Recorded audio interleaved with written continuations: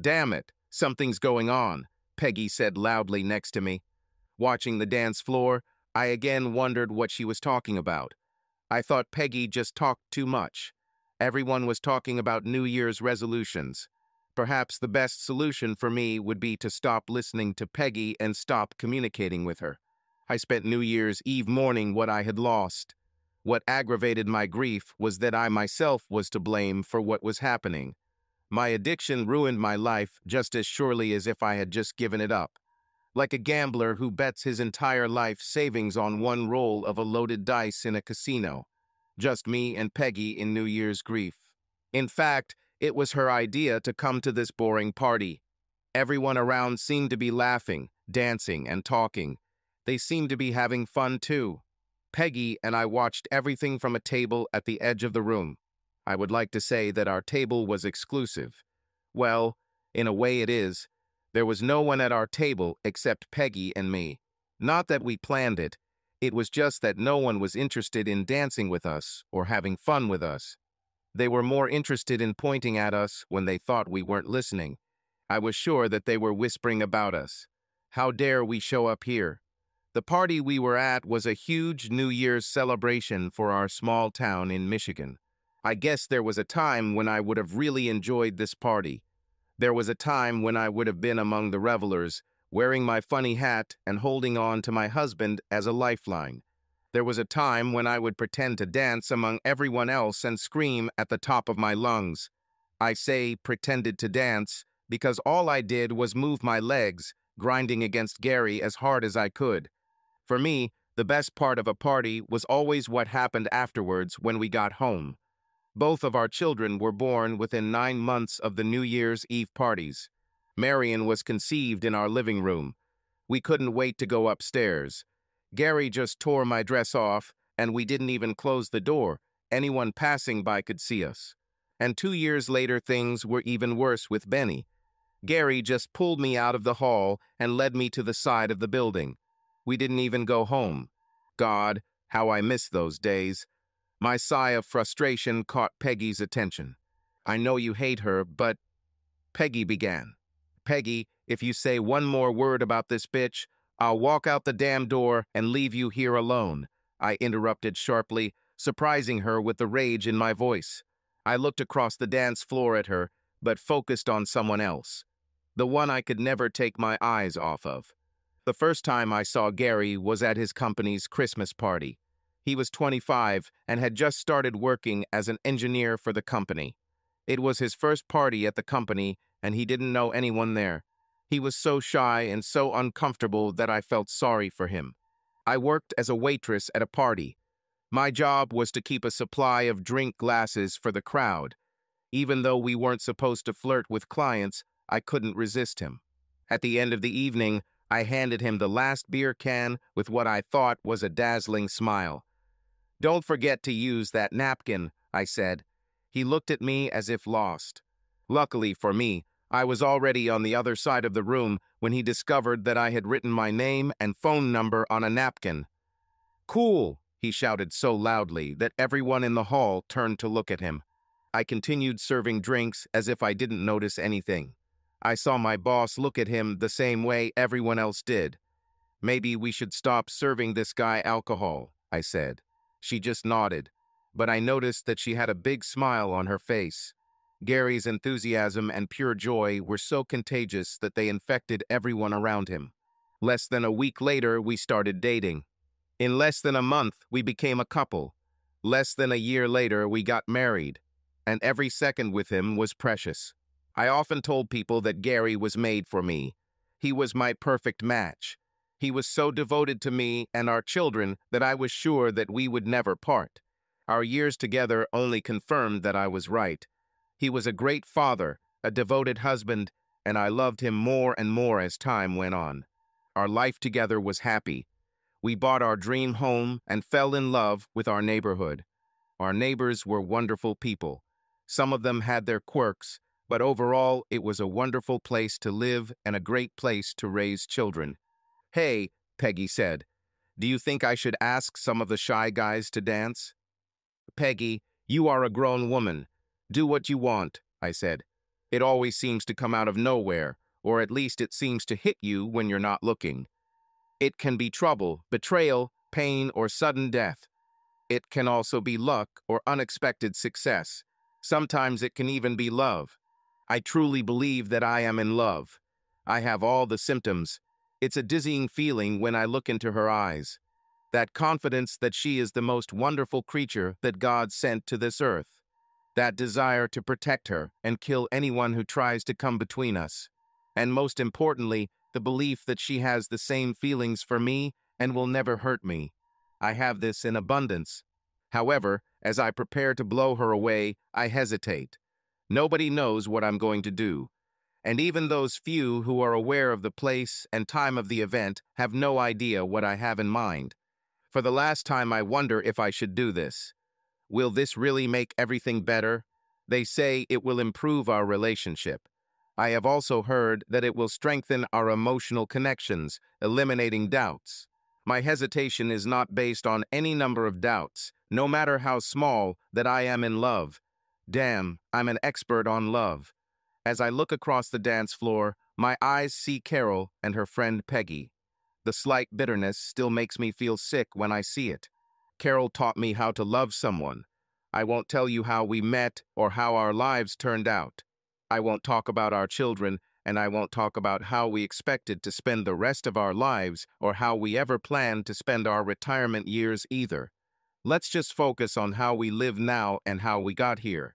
Carol and I were married for 20 years. This was about 2 years ago. It was just before Christmas. Carol caught that strange strain of flu that's going around at the time. She was very sick. Naturally, being a devoted husband who worshipped the ground she walked on, I stayed home to care for her until she felt better. Both of our children no longer lived with us. Marion was married and lived in her own apartment, and Benny went to college. Carol took a part-time job working in the administrative department of a local hospital, which is where she likely contracted the virus. While she was sick, she had virtually no appetite. I barely managed to persuade her to try some soup. I used a lot of coaxing and declarations of love, like in teen novels, to get her to at least eat it. I knew for sure that she loved me after all these years. So telling her that if she really loved me, she should eat her soup seemed idiotic and unnecessary to me. But that was what I did. All she really wanted was for me to sit next to her on the bed and hold her hand. The medicine, the doctor told us, would help her recover faster, but would also make her fall asleep quickly.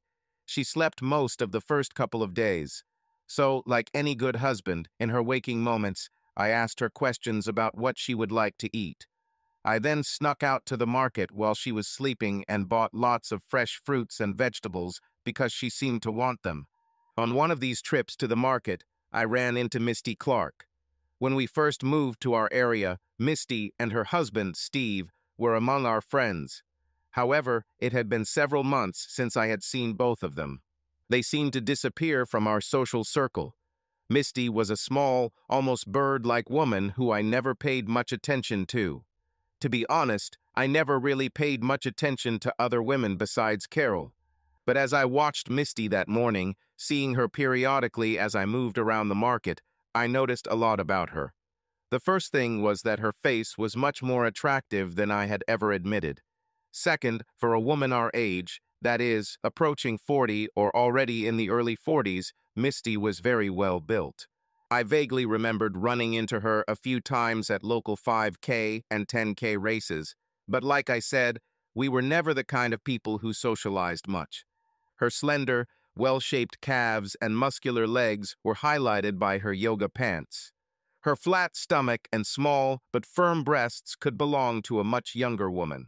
Carol, on the other hand, was larger. She had big breasts, a big soft ass that I loved to pinch, and thick legs to match.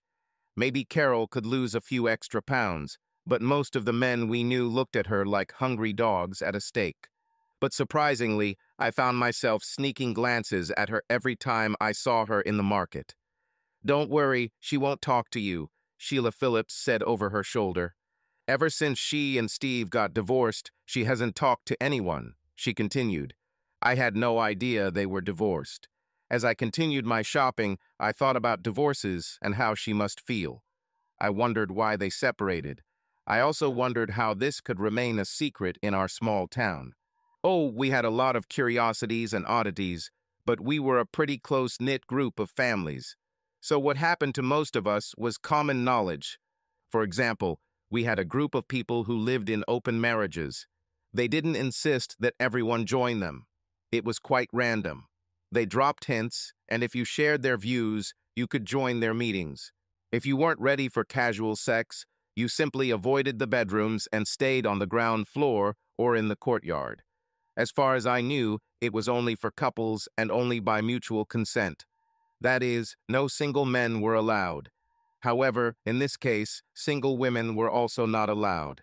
In rare cases, a married person, with the permission of her spouse who came with a partner, could also participate. I think this rule helped when one spouse wanted to try something new and the other didn't. However, having permission from the spouse ensured that these actions were unlikely to cause problems. Carol and I were very heavily recruited. We've heard all the usual crap about how sometimes having sex with someone other than your spouse helps spice up the relationship. We have heard of how this has sometimes helped save marriages that were becoming dismal. Another good argument was about how sex, by becoming just a normal human physiological function, completely separate from love, actually strengthened the love between two people. And finally, there was the claim that sex is simply a physical act and does not necessarily have to be about love. I never liked how the word sometimes kept popping up in their answers. It didn't sound particularly appealing to me. I laughed at the whole thing and didn't take any of these statements seriously. So after a while, they just realized we weren't interested. Misty and Steve were another couple who didn't participate. I often joked with Carol that she could destroy this club. "Honey, if they ever see your breasts, all these guys will fight for you," I told her. "They'll have to disband the club." "Gary, you're so stupid," she always said. "Nobody wants this body but you." I was so absorbed in my thoughts that I didn't pay attention to where I was going. And of course, the person I bumped into was the one I was thinking about. "Sorry, Misty," I said. I separated our shopping carts. "Nothing, Gary," she said. "I know what you're going through. I was lost when I first found out. You know, it doesn't seem like it, but everything gets better. It just takes time. You just have to give yourself time to realize that you didn't do anything wrong. Hold on. If you need someone to talk to who understands what you're going through, call me." She walked away after those words, leaving me standing there wondering what the hell she was talking about.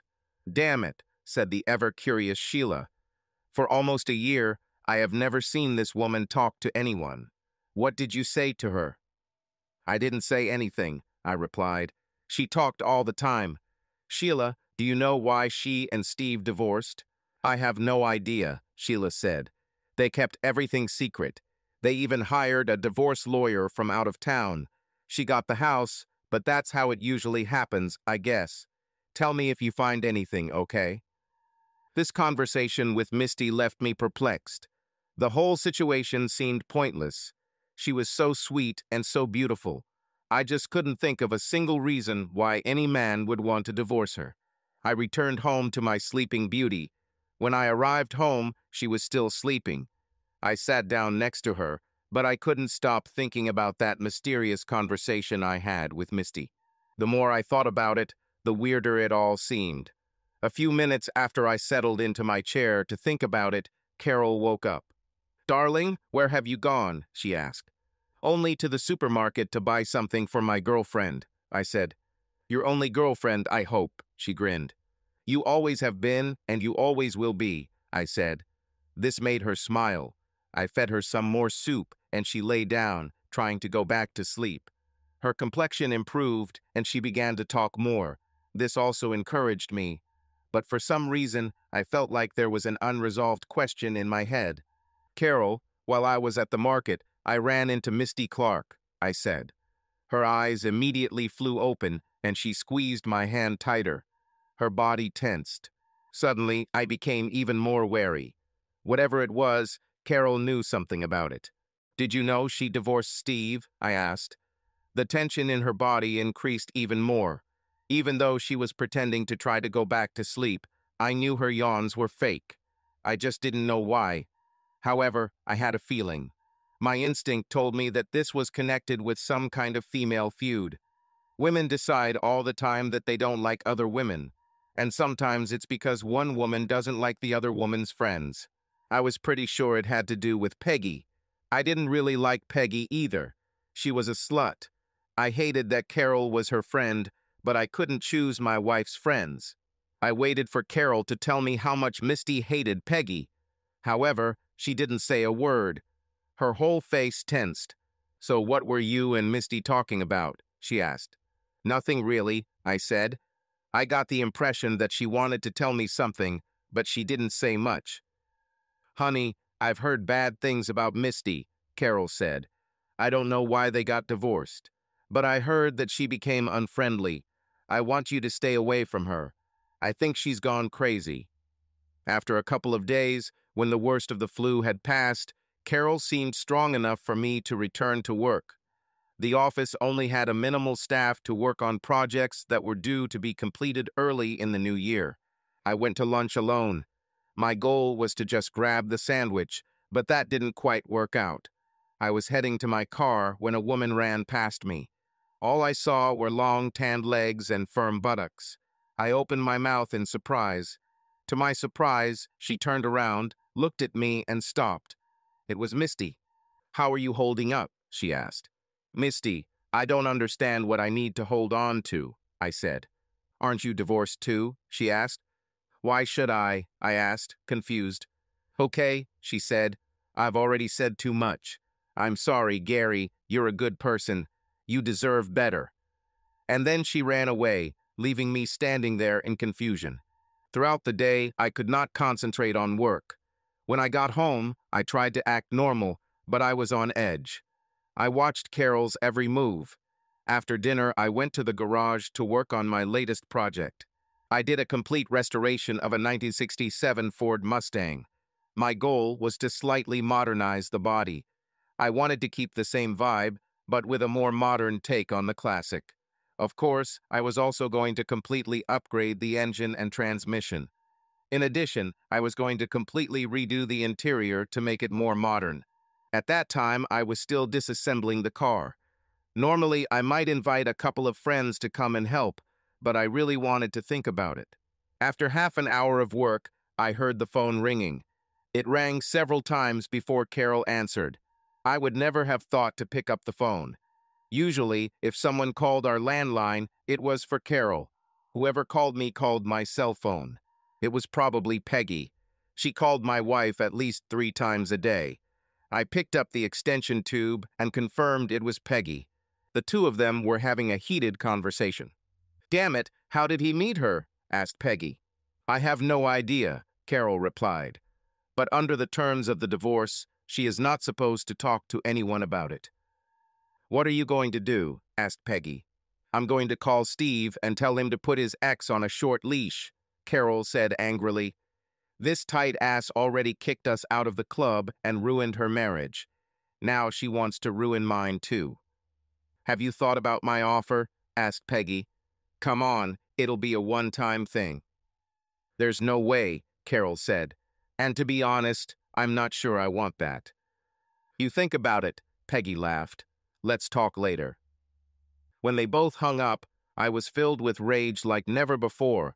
I threw a wrench across the garage. It's good that the garage walls were made of brick. The wrench bounced off and knocked some car wash products off a nearby shelf. "Gary, honey, are you okay?" Carol called from inside the house. "Better than ever," I said, and I meant it. "Honey, I'm having trouble unscrewing some parts," I shouted.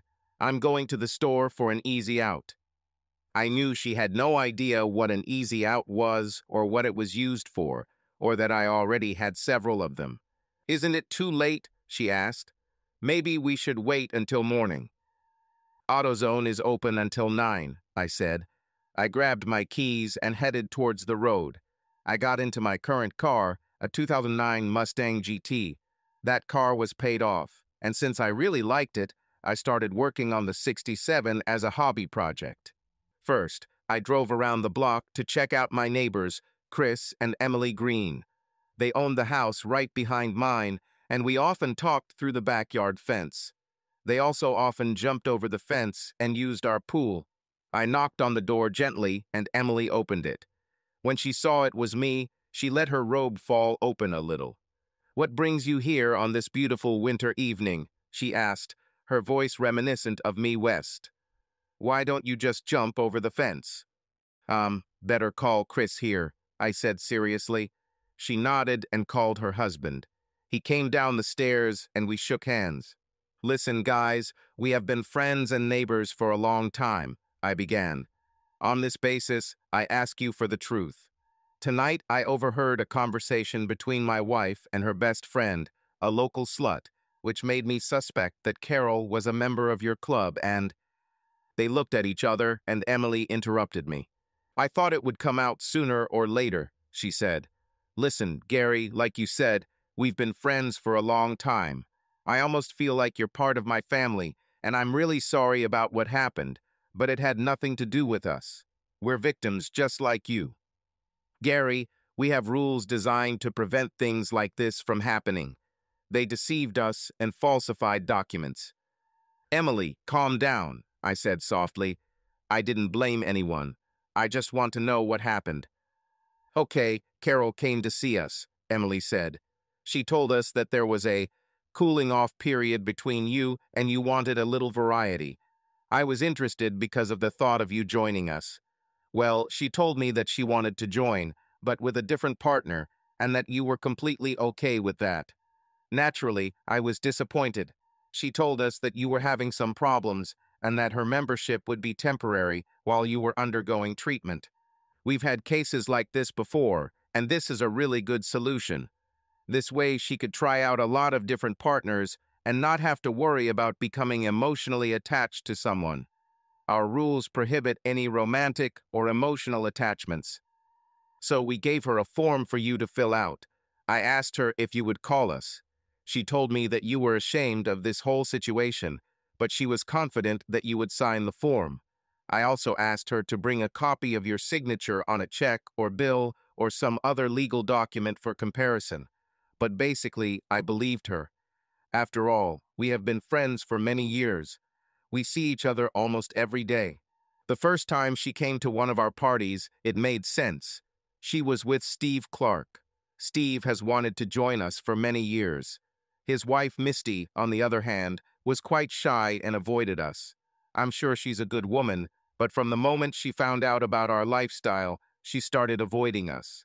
She acted like I was some kind of slut. So the combination of Carol and Steve, both of whom had permission from their spouses, made sense. Anyway, to make a long story short, almost a year after they joined, I received a call from a lawyer. She threatened to make our activities public and name Chris and I, as well as everyone else involved, in the divorce case. It turned out that Misty not only didn't give her husband permission to participate, but she also sued him for serial infidelity. Your wife also had to be tried for the actions that led to the dissolution of the marriage. We expelled them both and banned them from participating. As far as I understand, nothing came of it. Steve and Misty settled before the case went to trial.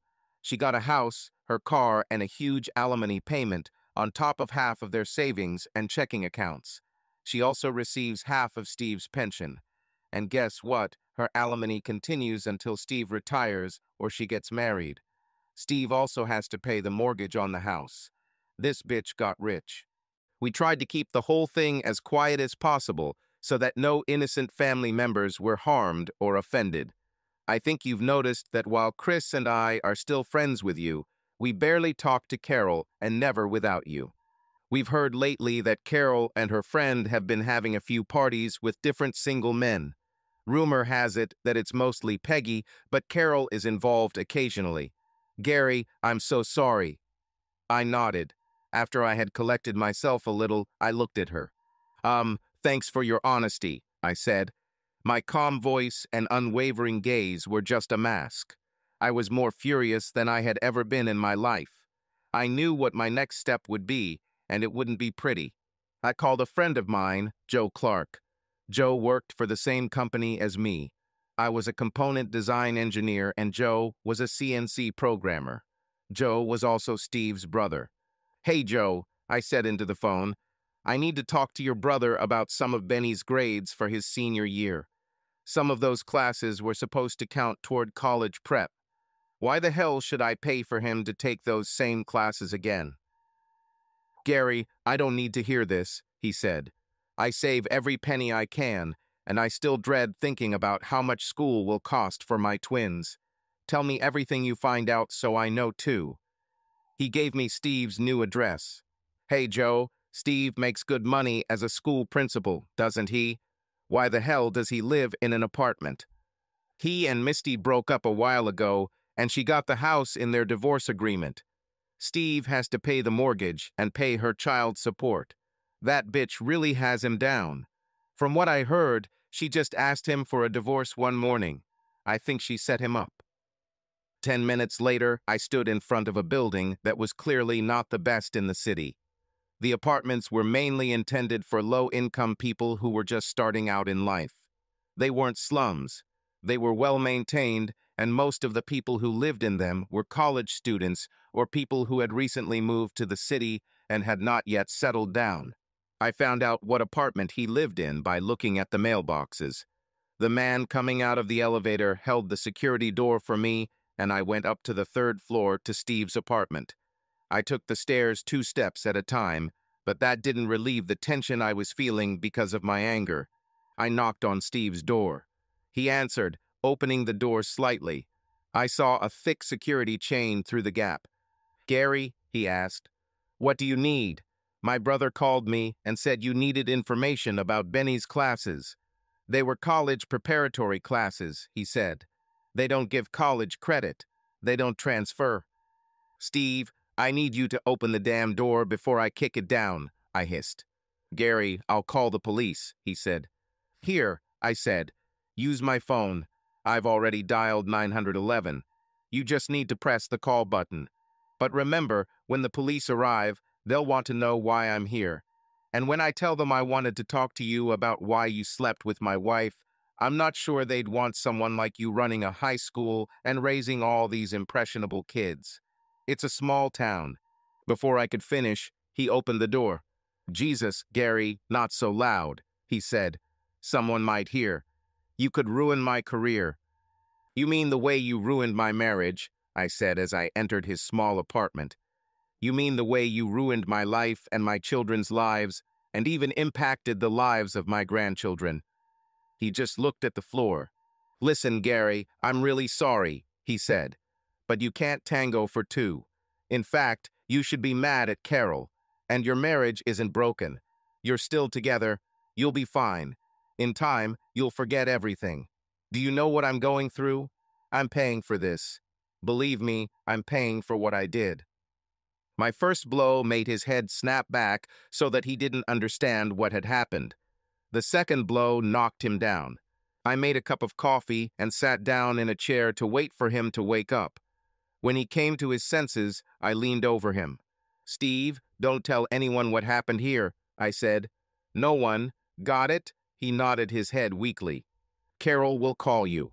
You won't tell her that I know about you too. Right now, she doesn't even know that I know. She will call you to put pressure on Misty. I met Misty at the market today, but Misty told me Carol didn't say anything. When I told her I saw Misty, Carol panicked, and I overheard one of her phone conversations with Peggy. She was talking about us getting kicked out of the local club, so I talked to Emily and Chris. They told me everything. If you care about your career at all, you should never tell anyone what happened between us. I'll run you out of this town so fast you won't even have time to blink. But as long as you keep your mouth shut, we're done with you, okay?" "Okay," he muttered. "Gary, I'm really sorry." "Steve, one more thing," I said. "I really need to know. Misty is about 5 years younger than Carol. She's prettier. She's slimmer.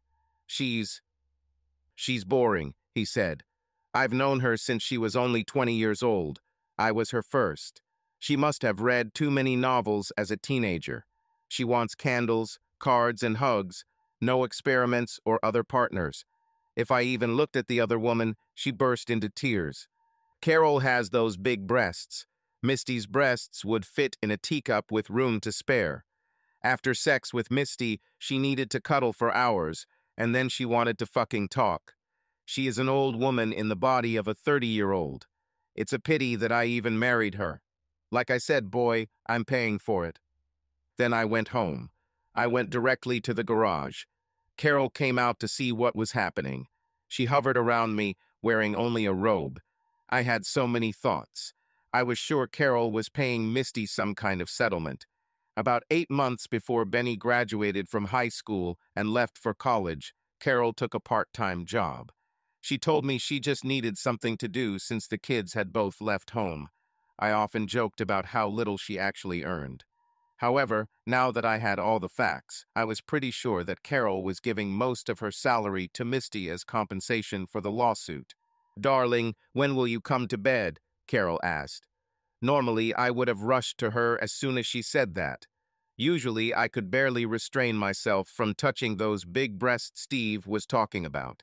"I'll be there soon," I said. She frowned as she walked back into the house. I stared after her, wondering how stupid I must have been to never notice what she was doing. The next day, I got up early and went to work. Carol was disappointed that I was going back to work. I didn't actually go to work. I left the house at the same time as if I were going to work. I went to a local electronics store and bought a few things. Then I went to visit Chris and Em again. I found out the name of the lawyer Misty used in her divorce. I called and made an appointment for the same day. I returned home at lunchtime. I told Carol that I missed her and just wanted to see her. While she was preparing lunch for me, I installed the call recorder I had bought earlier on my phone. I also installed a couple of small cameras around the house. When I left home, I went to the lawyer's office. We had an interesting meeting. Before I left, she told me that she would easily take my case and could offer a discount because most of the legal work had already been done. She also told me that the facts of Misty's divorce, including Carol's role in it, were already part of the court record, so I could easily prove infidelity without much effort. "So don't do anything stupid," she told me. "What makes you think I'd do something stupid?" I asked. "Two things," she said. "You work as an engineer, right?" "Yes," I said.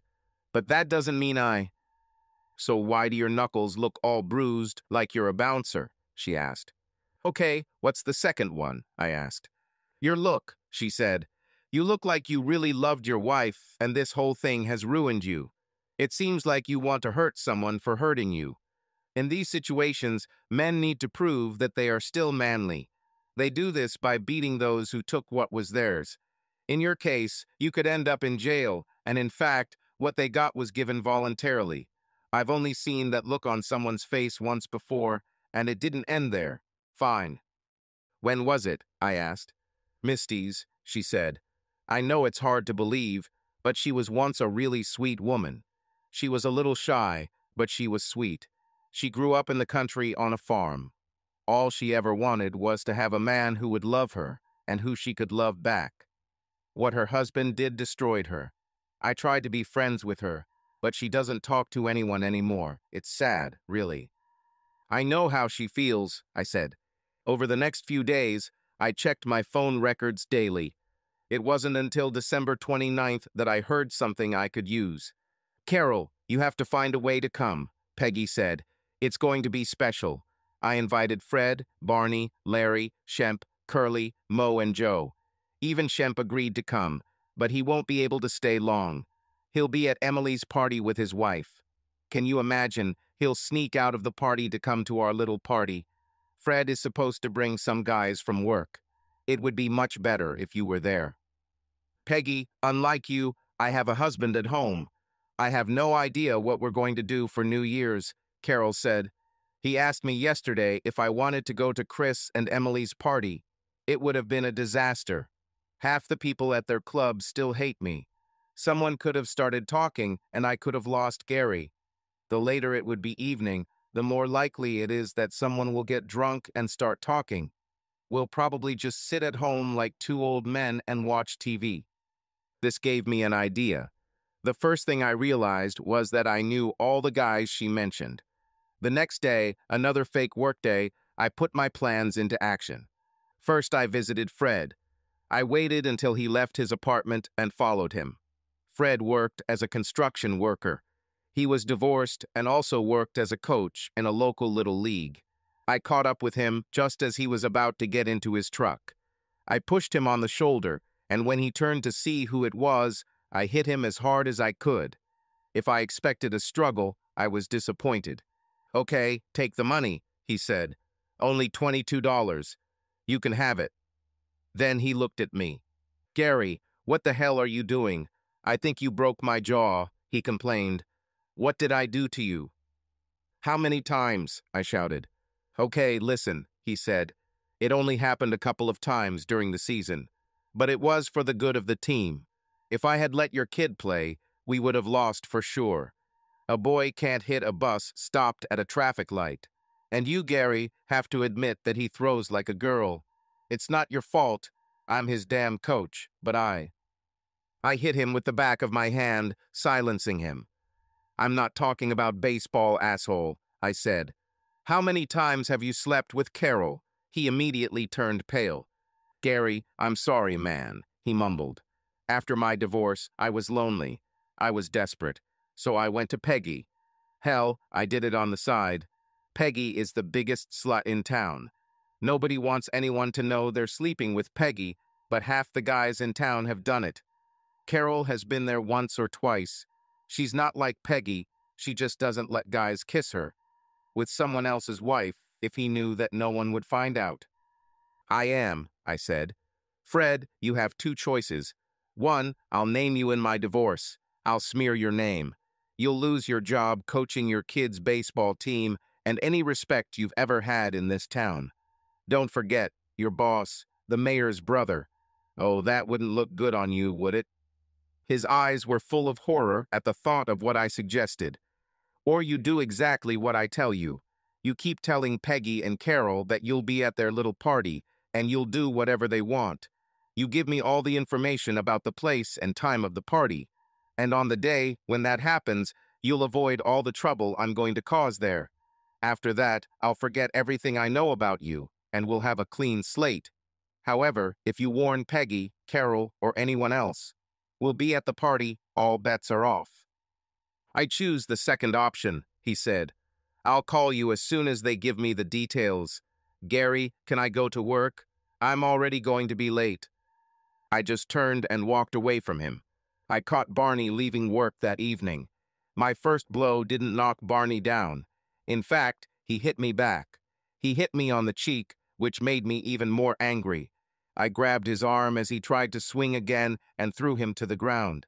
I think he expected me to try to dive on top of him and start hitting him like they do on TV. To hell with it. I hit him in the ribs as hard as I could. I was sure I heard one or two of them crack. He had trouble breathing and raised his hands. "Gary, wait," he said. "I've already had one heart attack. I'm breathing heavily. Are you trying to kill me?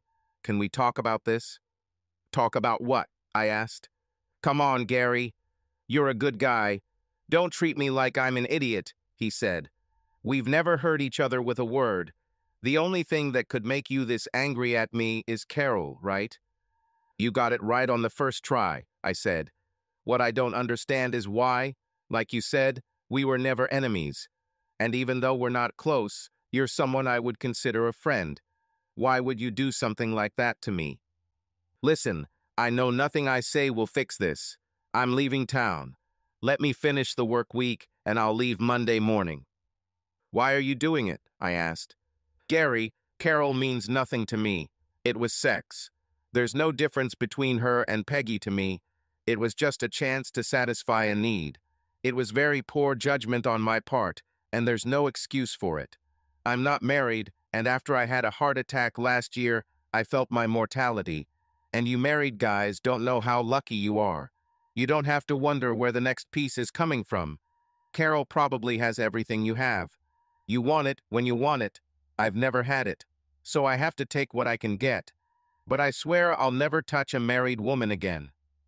"But why leave the city? I asked. You were born here. Because every time I meet you or Carol, you will both feel bad, or at least strange. My presence here will create tension in your marriage, he said. I was shocked. Barney was the only guy who expressed any concern about the marriage he helped destroy. Barney, I have a proposition for you, I said. But that doesn't include leaving town. You don't have to worry about Carol and I. We're done. What do you mean, are you done? He asked. He seemed almost as devastated as I felt. Gary, she loves you. It was just sex, damn it. She won't even let anyone kiss her. You have kids. You can't be serious. Is it one of those man-ego things? You don't want her because another man got into her bed, Gary, would kill her.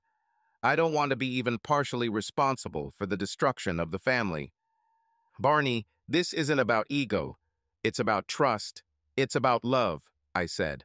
I can never trust her again, and I love her. It tore my heart, and I don't know how I can go on with my life. But I just can't see myself with her anymore. Maybe there really is a little ego in it. One of the things that makes us human is a little bit of self-respect or self-belief, and that pride doesn't allow me to live with someone who could hurt me like that. He simply nodded and sat with his face in his hands. Damn, Barney, if you want her so bad, you can have her. I'm out of the game. He suddenly looked at me as if I had gone crazy. Why the hell would I want a woman who cheats? He asked. We both suddenly laughed. I explained to him what I wanted him to do, and we parted ways. After that, I had one more visit to make, and it was hard. I drove to a house that was just a few blocks from mine. I've driven past this house many times, but this was the first time in a long time that I was this close. I noticed that the house was changing from being a house back to being a home. Home is a place filled with love and hospitality. A house is just a box to store your things. This house has lost something. I knocked on the door, still hesitating whether to stay. Nobody came to the door. I raised my fist to knock again, but decided not to. I was about to leave when the door opened, and she was standing there. There was that awkward silence where neither of us said anything. Then she just opened the door and let me in. After a few stuttered words, the dam broke, and we both poured out our pain in a conversation that only those who had been betrayed by those to whom they had given all their love could understand. We talked about emptiness. She assured me that she never leaves, at least not for her. We talked about the inability to trust people. I've already had this, and my divorce hasn't started yet.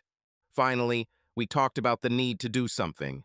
Making a statement that says, damn it, I'm human and I loved you, and you hurt me so much that I can never love anyone again, you bastard. It happened as soon as I said it. The corners of her mouth loosened slightly.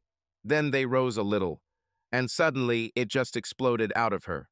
A full-blown smile that lit up the room and reminded me that without that seemingly constant serious expression on her face, she was truly a beautiful woman. Misty, I said, you took revenge on Steve. You kicked him out of the house, and he's still paying for it. You took most of his money. He lives in a crummy little apartment downtown. However, how about this to get revenge on Carol, too? I would love to do that, she said. But the terms of my divorce and my civil suit against her prohibit me from telling anyone about the role she played in the destruction of my marriage. No offense intended, but I hate her. I explained my plan and her possible role in it, and she laughed again. That sounds really cool, she said. But how do you know that she will go? She is very careful when it comes to your marriage. On the way home, I was thinking about this very problem. So far, Carol has only expressed the fact that she cannot go to Peggy's party. She insisted that we would probably spend New Year's together. And then I had an idea.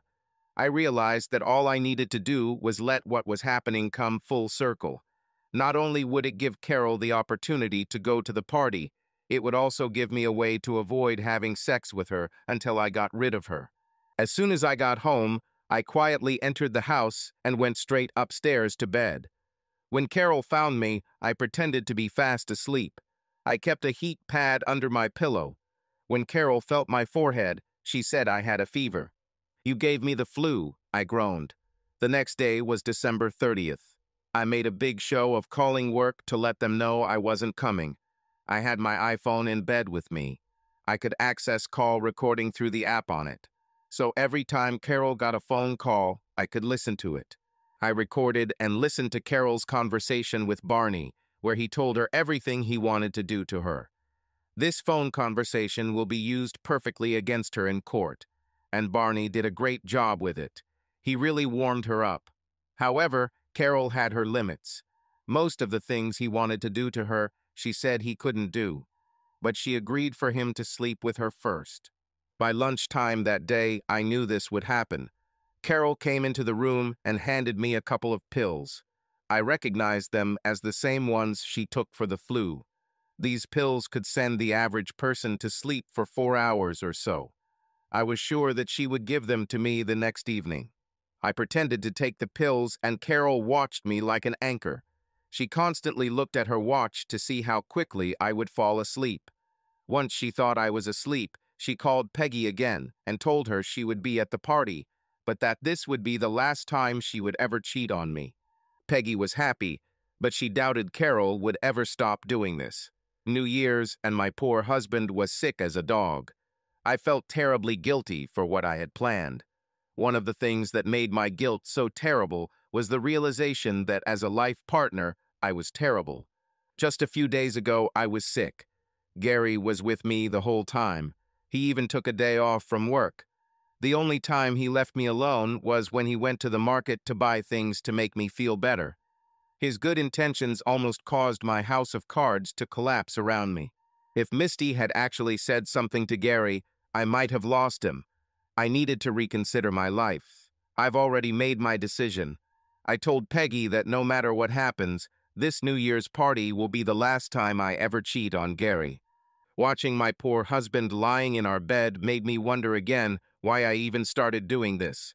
I told myself that a little variety helped ignite our relationship. After every time I did this, and there weren't many of them, I became insatiable with him. Perhaps it was my mental state, but he seemed to enjoy it. For my part, I believe it was due to guilt. I felt so bad about doing something with someone other than my husband that I just physically had to give him as much sex as he needed. I think it was a mathematical dilution. In other words, the more sex I had with Gary, the less serious my crime seemed. If out of 100 times 60 were with other men, I would not deserve my husband. I would be a real slut. If it was 5,050, I would still be pretty bad, but not quite as terrible. How low did this ratio have to be before I could consider myself a good wife again? I could never be perfect. Mathematically, the expression, once you cheat, always cheat, makes sense. This means that even after one time, I can no longer be a 100% perfect wife. Even if the ratio was 200 times with Gary to 1 time with someone else, I could never reach 100%. Looking at Gary made me want to cry. I was sure that Gary had never cheated on me. Ever since we first met, all he did was take care of me and treat me like a damn princess. This man worshipped me. Not that I deserved it, but he really loved me. Over the years, while I gained weight, his love remained the same, if not stronger. One day, I asked him about this. About 2 years ago, we had breakfast together. The night before we watched that terrible Victoria's Secret fashion show. Well, we watched about half of it. Gary started rubbing himself against my leg during the show. He was not himself. This was the maximum my husband could dare to do. Initially, I was not in the mood at all. Gary didn't care. I felt bloated and fat looking at all these unnaturally thin girls. That's what they were. They could not be called women. Most of them either did not have breasts or they were artificial, alien breasts on a stick. However, watching them jump around the stage in their underwear and those funny damn wings made me feel like an elephant. What are these damn wings for anyway? I just didn't understand. But apparently Gary understood. He touched me everywhere. He touched and kissed me, and I knew he was representing one of those models for me. Probably a blonde with behavior problems who always stuck her tongue out at the camera. And okay, I liked it. But the next morning I needed to know. So, Gary, did you really have that good last night? I asked. Which of these girls were you imagining instead of me? I was almost in tears. He looked at me and started laughing. You're kidding, right? He asked. What's so damn funny? I squeaked. I know I'm getting older and fatter. You can't bounce off my ass like a cord anymore, and my breasts are starting to sag. My legs are thicker and... Carol, shut up, or I'll burst laughing, he said. Last night, when we were watching TV, the only thought in my head was how lucky I am. Your breasts are much bigger than those women's, and most men will always choose bigger breasts if given the choice. Your breasts are even bigger than when we got married. It's like an investment. You're happier if it grows and becomes more valuable every year. And you know I love your ass. I can barely keep my hands off it. It's big and soft, and I love kneading it. Honey, I hate to tell you this, but you could never bounce off your ass like from a quart. You can't do that to anyone's ass. It was proven on one of the human shows on Spike TV. So what got you so excited last night? I asked, wiping my tears. It was when I saw those bony girls on TV that I realized there was a real curvy woman next to me, he said. And she's mine, and I can do whatever I want with her. It just drove me crazy. I'm sorry. I snatched the bacon from his hands. You should be apologizing, I said sharply. What you did was just wrong. I thought you liked it after we started, he said sadly. I liked it, I replied sharply. Then why should I apologize, he asked. Because you stopped, I said. I grabbed his hand and pulled him back to our bedroom. Even as the memory grew fainter, I wondered why I did what I did. There was really no reason for this. My life with Gary was as perfect as it could be. I was a fool for risking it, and I knew it. However, even when the rational part of me was spitting out facts and figures, math and logic, I knew I would do it anyway. I was also aware that I might give it up for a while, but eventually I would probably do it again. Cheating is an addictive behavior. It wasn't real sex. Let's face it. I love this man more than I can express. He knocked me out twice. I think the thing about cheating isn't really the sex.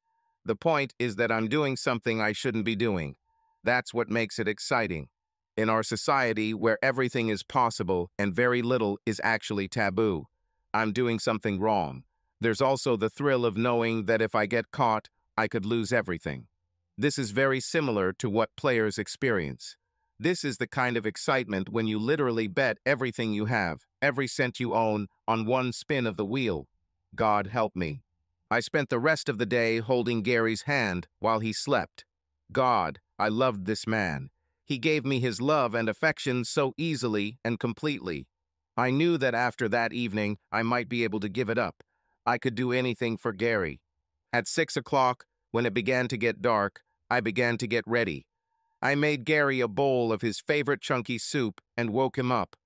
I was hoping we could talk a little like he did with me when I was sick. Was it a guilt reaction or something else? Why did I feel so bad? I've never felt this way before, and I've done this off and on for years. And then it came to me. Usually when I cheated, it was on the spur of the moment. Even with Steve, there were times when he would call me, and I would immediately rush somewhere to meet him. This was never planned. We just took advantage of time and availability, which made it all pretty random. But this time, everything was planned. I deliberately planned to leave to have sex while my husband lay sick in our bed. What if there was a fire? What if he goes into a coma from the pills? I just didn't know. However, I was still going. There was no stopping me. Gary couldn't eat the soup. And although he had a fever, he looked terrible. Even without the pills, he could barely stay awake. I feel terrible, he groaned. Sorry, I ruined your New Year's Eve. I started crying right then. I didn't mean to do this. I sat down next to him and turned on the TV. A few minutes later, the phone rang. Hey girl, I'm in the room. Hurry up, come over. Steve, Fred, and Barney are on their way. Gary was already snoring. To be sure, I woke him up and gave him a glass of water and 2 more tablets. He had to sleep until morning. However, I didn't intend to leave for long. I planned to stay at the motel for an hour or so and be back at Gary's house by 9 p.m. I didn't change clothes or shower or anything like that. I just took my purse and left. I saw no reason to bathe or dress up for any man other than my husband. Gary received special treatment. No one else received this. I arrived at the motel and knocked on the door. Standing on the street in front of the hotel room door, I felt naked and hoped that no one could see me. My car was parked right in front of the motel. This was another risky move, but I didn't dare park it anywhere else. It was a really lousy area. I could have been robbed or... It was a stupid idea. The door opened, and surprisingly, only Peggy was in the room. I looked around, and it didn't look like a party at all. Peggy was wearing a silk robe and underwear. There was ice cream and beer on the table, as well as a bowl of Doritos. "We'll have a good time," she said cheerfully. "By midnight, we'll be so exhausted, we won't be able to walk." "You mean you will?" I said. "I'll be home in my bed with my husband by 9. She just smiled at me. "You'll change your mind in the process." Half an hour later, we were still sitting, looking at each other. We wondered what the hell was going on. Fred, Barney, and Steve were supposed to arrive early. Finally, at 8 o'clock, Mo and Shemp arrived. Peggy caught me looking at her watch. "Don't even think about leaving me here alone," she said. There was no love, no care, only sex. While I was watching Peggy, I suddenly noticed something. There was a small, rounded piece of glass sticking out of a pot of flowers by the door. He was directed into the room. It could have been a camera. The door opened, and all hell broke loose. 2 women ran into the room and started screaming. One of them was a very fat woman, and the other was typical white trailer trash with heavy makeup. It soon became obvious who they were. Then 2 more women came in, and the screams intensified. The first 2 women grabbed Peggy off the couch and started beating her. Peggy tried to resist, but there were 2 of them, and then 3. I lost sight of Peggy when the last woman grabbed Larry off me and grabbed me by the hair. I don't know if I lost consciousness for a moment, but suddenly there were 4 or 5 policemen in the room.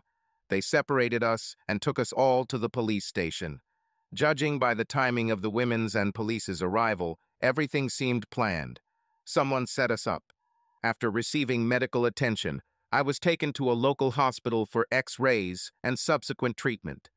I was sent back to the police station where I gave a statement about that evening. After giving my testimony, I was placed in a cell. Unsurprisingly, my cellmate turned out to be Peggy. "Well, it's boiling," she said. "I'm just starting to feel good." Her face was covered in bruises. I just looked at her. "Did you tell them the truth?" she asked. "I just told them that we were having a little party on New Year's, and these crazy women burst in and started beating us," I said. "Well, that's close enough to the truth," she said. "We didn't start the fight, and we didn't even have a chance to defend ourselves, so we can't be charged with assault. With luck, we'll be out of here in an hour or so. If not, I'll call Steve and ask him to buy us out. Your husband should still sleep, and I don't have it, so we should be safe." "It's like you've done this before," I said. "It happened once or twice," she said. "Women are so possessive. They get very upset if you seduce their husbands. They act like they own them because he put a ring on them." "So how do I explain my face to Gary?" I asked. "I have an idea," she said. "Just tell him I came and tried to get you to go to the party with me. You refused, and we had a fight, and I beat you up. I won't come visit you for a while, and he'll think we're being tolerant of each other. We can't have a friend." However, this didn't work as expected. The prosecutor was very creative. He accused us of using a public or private building for lewd behavior in a place or area that was not zoned for it. This carried a heavy fine or 3 years in prison. We were scheduled to appear before a judge on Monday morning. Our bail was set at $10,000 each. Steve needed to find $20,000 to get us out. Peggy called Steve, but he didn't answer. When she returned to her cell, she was in tears. "It was Steve," I said. "He set us up. Did you know there was at least 1 camera in the room? I didn't notice it until those women burst into the room. You know, those women are married to Mo and his friends. They must have been trying to catch one of them or all of them for treason. How did you know Steve was involved? She asked. Camera, I said. Think about it. Steve was the only one who came into the room before I arrived. He set up the camera, and then he never showed up. Fred and Barney didn't come either, she said. He probably warned them, I said. But why would Steve do this to us? She asked. Probably because of the money, I said. After his divorce, all of Steve's money goes to his ex-wife. These women probably paid him to set us up. At this time, an unpleasant man entered the room. Good evening, ladies. I'm your court-appointed lawyer, Herman Weaver. I'm here to offer you a deal. In exchange for not pursuing assault charges against the wives of the men you, got involved with sexual intercourse, they agree not to sue you or mention you in their divorce cases. What about the charges against us? I asked. They're not the ones blaming you, he said. The prosecutor does this. Sorry, but this is an election year, and he needs to show that he is fighting crime. I am trying to negotiate with him about you. However, he will need something in return. Peggy smiled. Okay, let him come in, she said. I'll take care of it right here, and we can leave. The man looked like he was going to turn green.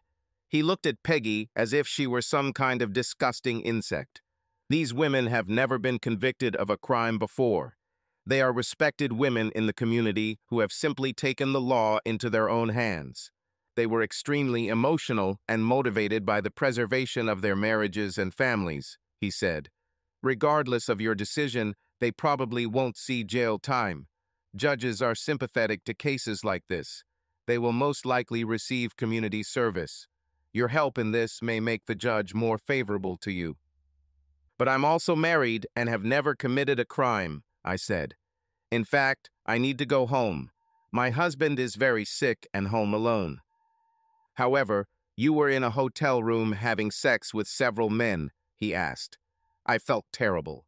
I'll be back in a few minutes. You need to think about what you want to do, he said.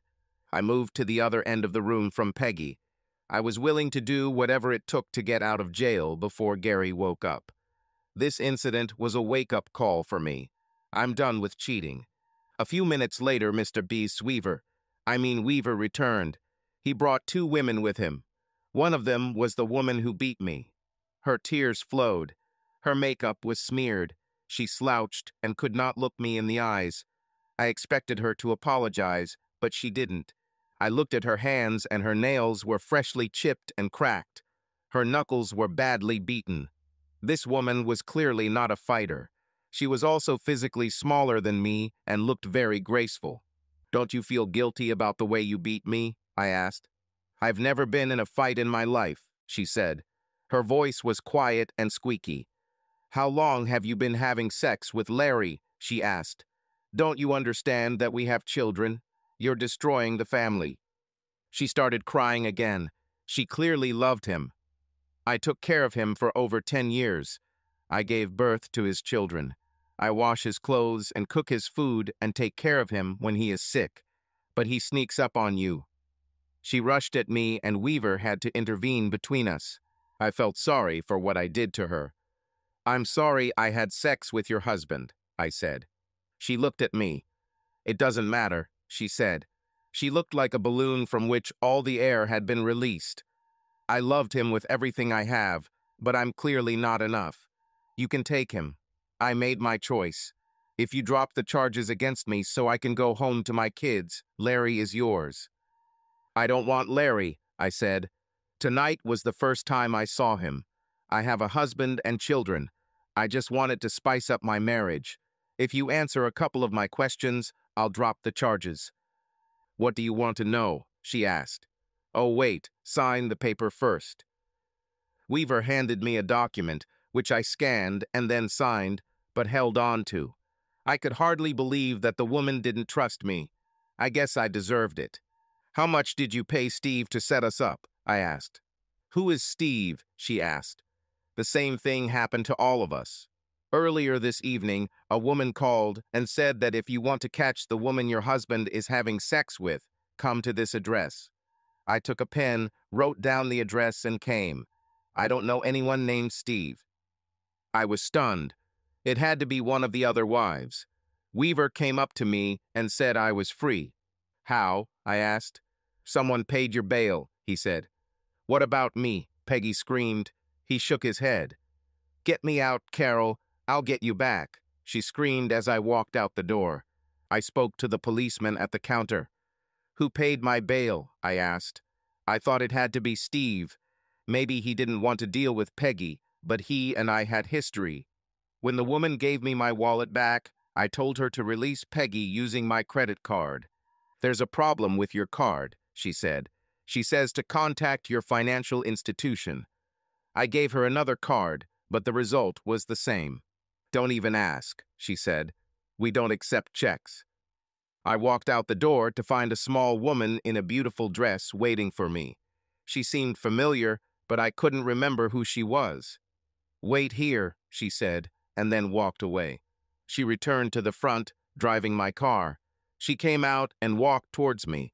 She was thin, but shapely. The dress was a beautiful, iridescent shade of blue that matched her eyes. Her long legs were so toned that she didn't wear stockings. Their healthy shine radiated right up to the extremely high heels on which she balanced precariously. Despite everything Gary said, I would die to be built like her. Then I recognized her. Misty, I said. Why did you ransom me? Just helping a friend, she said. But I thought you hated me, I said. I hate it, she answered coldly. You're not that friend. I like that. She handed me a stack of papers. I'm not a bailiff, she said. So these are not official documents. They are only copies. Please note, however, that the restraining order in the stack is real and will be enforced. You are prohibited from coming within 500 feet of Gary's home, his place of employment, and his person. He wants nothing to do with you in general. Any contact must be through your lawyers. All your belongings and personal belongings are in the car or in the trunk. There is enough gas in the car to drive you to your parents' house in Ohio. These documents will be delivered there by courier in 2 days. I was told to tell you that he loved you more than anything in his life. He will leave it up to you to decide how to tell the children the reason for the divorce, but if you lie to them, he will tell them the truth, and he has proof. Now he arranges a line of credit for you, which will be deducted from the final payment amounts. I was told to tell you to drive carefully, but I don't care. He even bought you food in case you got hungry. I ate your fries, so sue me. Oh yeah, if you miss another payment on your settlement with me, I'll drag you to court and you could go back to jail. I was shocked. It was so stupid. I should have expected this. I always knew what would happen if I got caught, but the pain I felt was off the charts. And everything she talked about. My parents will find out. My children will know. I never thought about all this, and she said he had proof. Then it dawned on me that it was a video camera. It wasn't Steve who set us up. It was Gary. So you got your revenge, huh? I told her mockingly. I used your stupid husband, so you used mine. I never tried to ruin your marriage. I didn't want that. You ruined your marriage. So Steve needed a little variety. He told me you were terrible in bed. If it weren't me, it would have been someone else. You're lucky it was me. I didn't want Steve. You ruined my marriage for nothing. I just collapsed there on the steps of the police station. Her voice sounded as cold as ice. I never slept with Gary, Carol. I was in love only once, and you ruined it. Gary and I are not, and have not had any relationship. The information about my divorce and your role in it did not come from me. As far as I understand, Gary told you about our chance meeting at the market. Like any good husband, he immediately went home and told his wife. You then got excited about our chance meeting and told everything to your friend. Gary accidentally overheard your conversation, then he went and beat up Steve, who probably told him everything. He ran all over town catching your lovers while he was setting this up. Gary understands my pain. He knows what it's like to lose someone you love because of his own selfishness. So, knowing that, he offered me the opportunity to get this little revenge, and I took it. She walked away, and a car I knew all too well pulled up to pick her up. My heart broke as I watched Gary's car carry the woman who had just destroyed me into the night. "Gary, why did you want me to wear this dress to deliver the divorce papers?" Misty asked. "Because you look stunningly beautiful in it," I said. "I hope that giving you a little of what you got will make you feel better. I know the pain probably won't go away completely, but I hope it will make you happier." "It really is," she said. "More than you think. What do you mean I'm beautiful? I don't have breasts." "Misty, a woman is more than just two piles of flesh on her chest. And this dress is perfect for the party we're going to," I said. We pulled up to my house and walked around the block to Chris and Emily's house. "Gary, I can't go in there," she said. "Misty, we'll just come in for a while," I told her. "When you want to leave, we will leave." Emily met us at the door. She was glad to see us. Misty was shy at first, but I held her hand, and she gradually relaxed. An hour before midnight, Emily came and picked her up. They went to the kitchen and talked for a long time. I saw them from the living room where I was sitting waiting my turn on the Xbox and talking to some of my friends. No one in the city yet knew what happened to Carol. There were couples and groups leaving the living room to retire to one of the rooms on the second floor, but no one cared. In most cases, these people did not leave with those they came to the party with. However, it didn't matter. The biggest surprise was that a little later, after Misty and Emily had left, a woman I barely knew approached me. "Gary, you're not here with Carol tonight," she said. "Does that mean you're free?" "Everyone will probably find out soon," I said. "Carol and I are getting divorced." "Then you probably shouldn't be alone," she said. "And he's not alone, Helen," Misty said. She came out from behind me and took my hand possessively.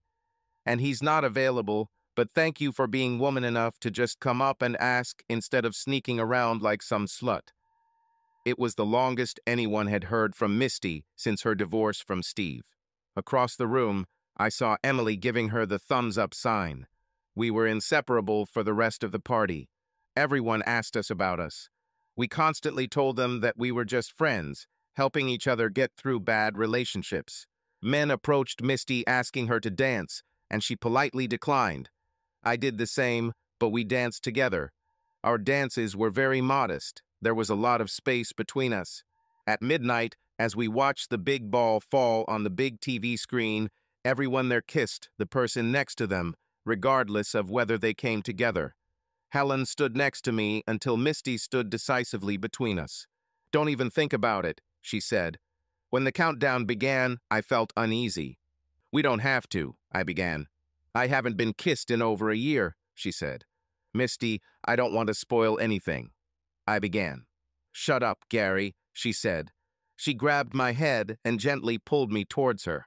Our lips met, and it seemed that time had stopped. I even felt dizzy when we stopped kissing.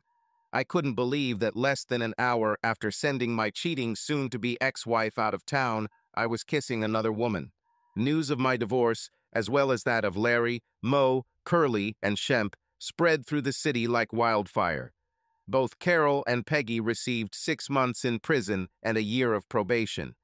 The prosecutor wanted to send a message that any crime would be convicted in our city. It did not help. He lost the election for re-election. Because of her criminal record, my evidence, and her involvement in Misty's divorce, the judge gave me our house, 50% of our current assets, and a minimum of 2 years of child support. I put all her money into an account for Carol and gave it to her through her parents when she got out of prison. For some reason, Misty and I remained close. We were supposedly just helping each other through the pain of divorce. We spent a lot of time together. It's been a very busy weekend for us. She would come over to help me clean my big house, and then we would go to her house to do some gardening. After that, we went to dinner or took a walk. In winter, we stayed at home and watched movies. We never had any problems, and Misty was, without a doubt, the sweetest woman I have ever known. Even my children accepted it. "God, some guy will be happy to be with her someday," I told my daughter. I think Misty heard it because her smile lit up my backyard. Guys always asked me about her, and I told them we were just friends. I was so tired of guys hitting on her and interfering with our communication that I finally told her that she was over her divorce and maybe should consider dating one of those guys who constantly harassed her. "So, do I have your permission to date?" she asked. I just nodded. "Do you mind if I do things with him and maybe spend the night with him?" she asked. I was annoyed, but knew I should start dating too. It's been a year since my divorce and almost 3 years since hers. "Misty, you're 35 years old," I exploded. "You don't need my permission." "Gary, you saved me," she said seriously. "If it weren't for you, I would still be alone and never leave the house. I would have no friends, and everyone in town would still call me that strange woman. I owe you so much that I don't want to offend you. But like you said, it's time. I haven't had sex in years, and—" "Damn, Misty, you don't have to just rush out there and start." I started. She laughed. "So, Daddy, I can date, but I can't have sex, huh?" She laughed. "Well, I talked to Emily and she—" "Do what you want," I said. She grabbed my hand as I tried to leave. "Gary, I'm not like that," she said seriously. "I won't just go to bed with someone. I need to meet them and get to know them first. I need to make sure we have the same views on romance and love. I'm not interested in casual sex or recreational sex. I'm not Carol." "I'm sorry, Misty," I said. "You have the right to be happy. I guess I was a little jealous."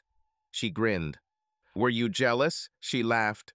"We can't even go to a party without getting 4 or 5 proposals from women. Do you want to meet him?" "Meet who?" I asked. "The guy I'm dating," she said. "Actually, no," I said. "Why?" she asked.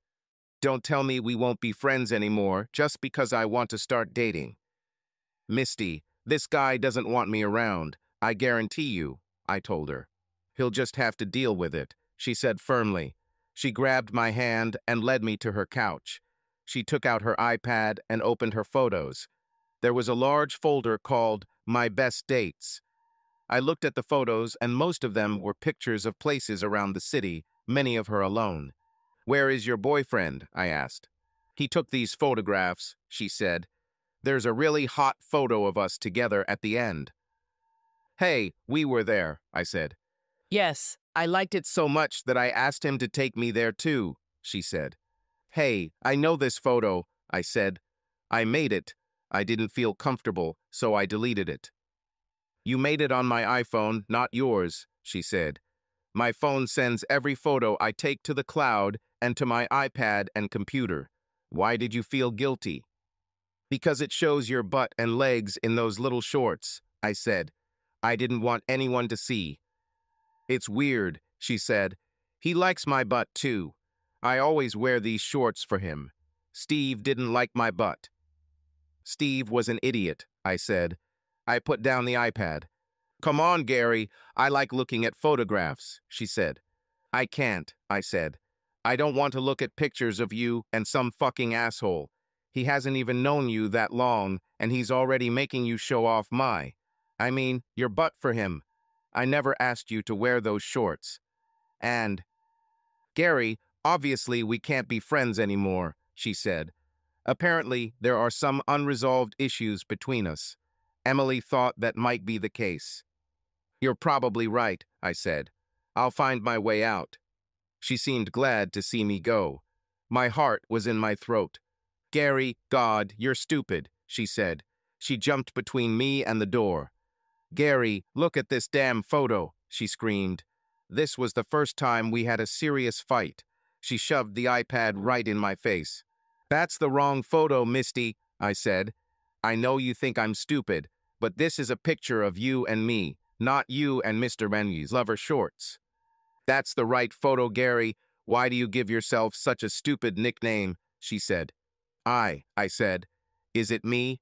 Am I this guy?" She simply nodded. "So you like my ass, huh?" I simply nodded. "Gary, did you mean what you said?"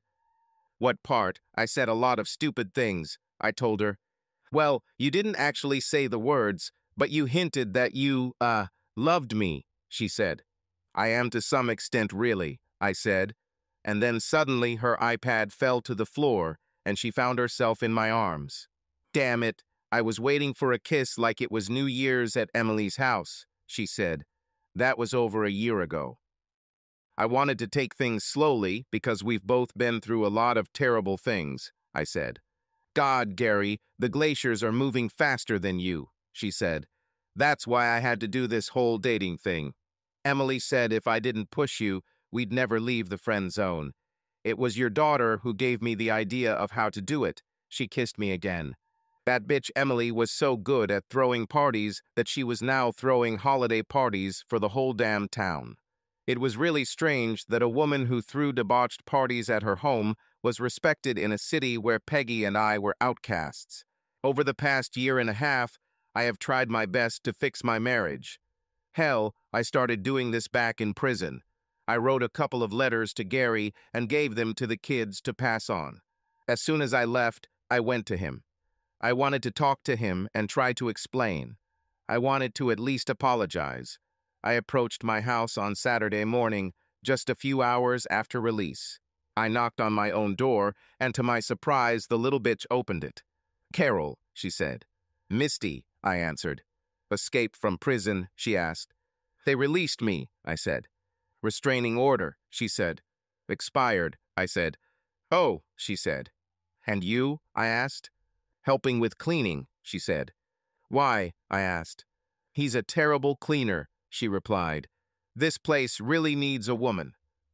"Why do you?" I insisted. "We're friends," she said. "We help each other get through divorces." "Bullshit," I said. "You want him." "I kind of got it," she chuckled. Before I could think of a response, she closed the door in my face. I expected to come in and start a conversation. I expected him to call me a couple of chosen words, and then I would become very contrite and apologize over and over again. Then we would start a real conversation. The conversation would lead to sex and my marriage would go back to normal. I left home confused, tired, and irritated, but I was determined to return him. Over the past year and a half, I've tried more plans than coyote chasing beep beep. None of them worked. The closest I came to this was during my hospital stay. I was poisoned. I must have eaten something I'm allergic to. Anyway, I woke up in the hospital and Gary was there. For 3 days in a row, he sat with me throughout the visitation period. We could talk. He even invited me to stay at his home for a while after discharge. All this made me think that we still have a chance. This never happened. Small Blonde came. She actually told me that she hoped I would get better and brought me a card, flowers, and magazines. While Gary went off to ask for something for my flowers, we talked. "It won't work," she said. "What?" I asked. "I told him I don't mind if you stay with him for a while," she said. "He moved on. He forgot about you. So he even forgot that you were allergic to seafood." "How could you know?" I started. "Marianne told me at a barbecue by the lake. She wondered if her children would inherit your allergies. They tend to skip a generation. So go ahead and try it.